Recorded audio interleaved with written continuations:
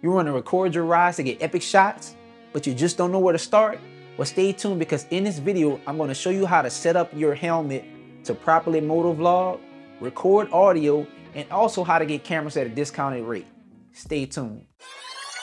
Now I'm going to show you how I mount my cameras on my helmet. I'm going to put this one over here, and I'm going to use, hold on just a second. When you first get your GoPro, it's going to come with these mounting tabs, and they have 3M tape on them, adhesive tape. What you want to do is find a curved part. Typically, we pick the top part so you can get an overhead view, or right in front, and this will be your base mounting tab. Before you go ahead and put it on your helmet, you want to make sure it's nice and clean, so get an alcohol rag. I said alcohol rag. You want to wipe it down with some alcohol or another solvent to make sure it's nice and clean before you go ahead and stick it to your helmet. I'm going to do it for you. This is a traditional full face helmet. I know I wanted it mounted right in front of me so I can see all around and up here as well. Now the difference is between this one and this one, this is a modular helmet, right? So with the modular helmet, I can't put it here because when I lift it up, it's gonna just aim at the sky. So I wanna mount it on the side so I can get a perfect view. So I'm gonna wipe the side of my helmet, wipe it down, and then take a mounting tab and peel off the paper and put it on the side as you see fit. So I did that for y'all. Now it's time to set up your GoPro to go on to this. So if you have an older GoPro, and I'm saying older GoPro, anything 7 and down, you're gonna need a case to go into it. We're gonna go ahead and put it inside of our case. We're gonna lock it. You also have a bunch of these little parts that allows you to mount it to your helmet and out of your way, but allows you to also record.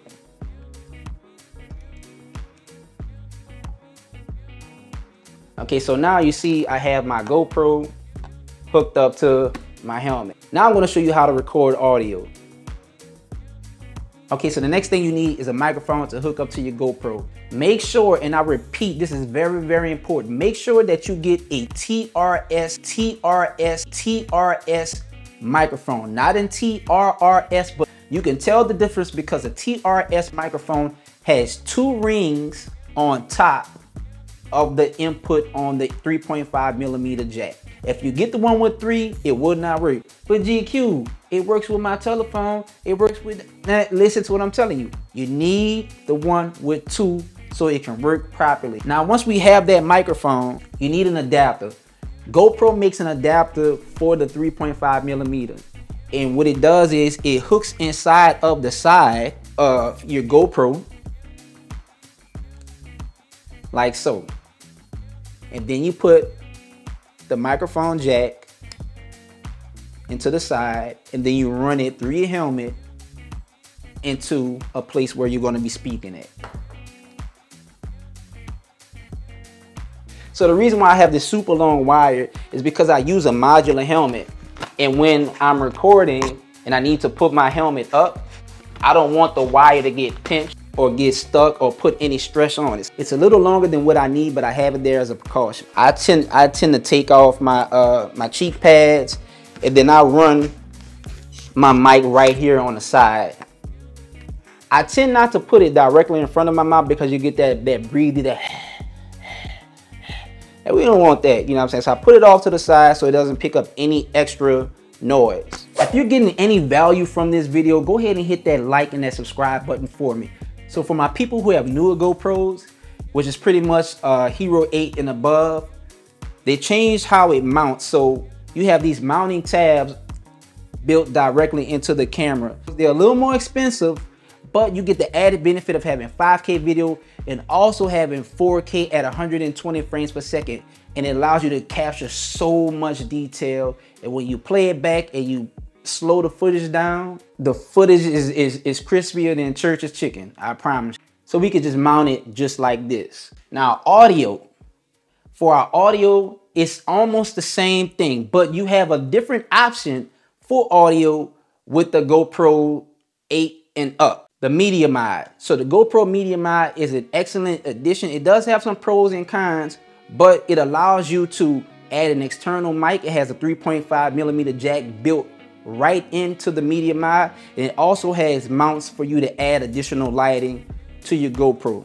How the media mod works is you remove the door from the side of the GoPro and you essentially stick it right inside like so, and then shut it back down. What I would caution some people about the media mod is it runs off the battery of the GoPro. So if you're using this and you're motovlogging, make sure you have some extra batteries on hand, because it's going to drain your battery much faster than if it was running by itself. And that is one reason why I tend to not use this when I'm motovlogging, right? I use that same 3.5mm jack and plug it right on the side.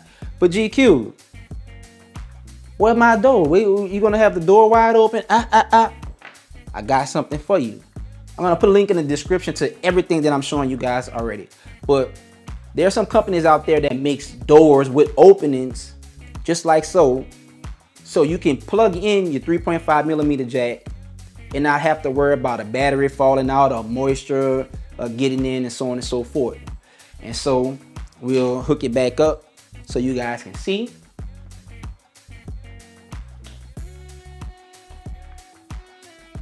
Uh-oh.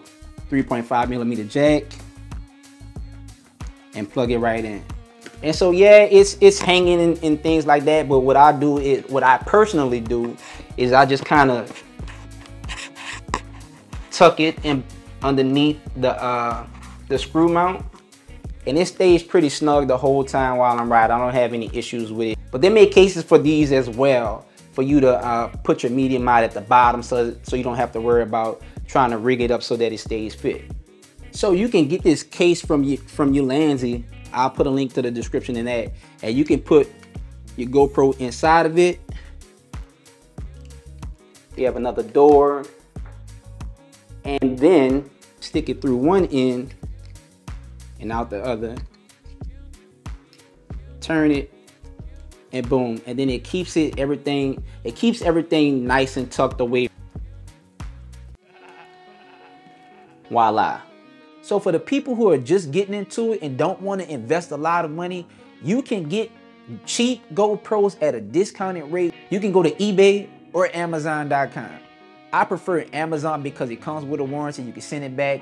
But what you do is you type in whatever GoPro that you're looking for and then type in renewed behind it.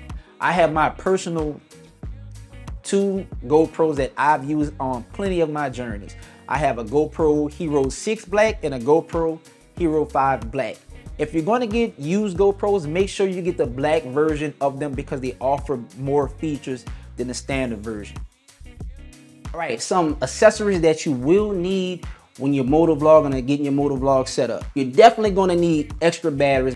Try to get something that has a charging case. You'll need SD card. Typical size SD cards that I get is 256 gigabytes. It gives me a lot of space. Make sure that you get an SD card that comes from a reputable company like SanDisk, and also get SD cards that has V30 or higher on it. Now for your bike. There are multiple ways to mount your GoPro to your bike. I'm going to talk about the way that I do it. I personally use RAM mount accessories and GoPro action accessories to mount my GoPro to my bike. I recommend using any type of extension arm. This is an 8-inch, I believe, and I think this one is a 4-inch. I use the clutch reservoir mount, and then I use the extension arm, and then I use the 1-inch ball joint for the GoPro. What I like the most about this setup is I can shoot forward, I can shoot backward, I can shoot left, right. I can also angle it down and up to get a bunch of different angles. And if you want to see that in action, check out this video right here. And this is your man GQ, the leader of the Peace Army, telling you guys to be safe, be cool, and most importantly, be you, and peace out until we meet again.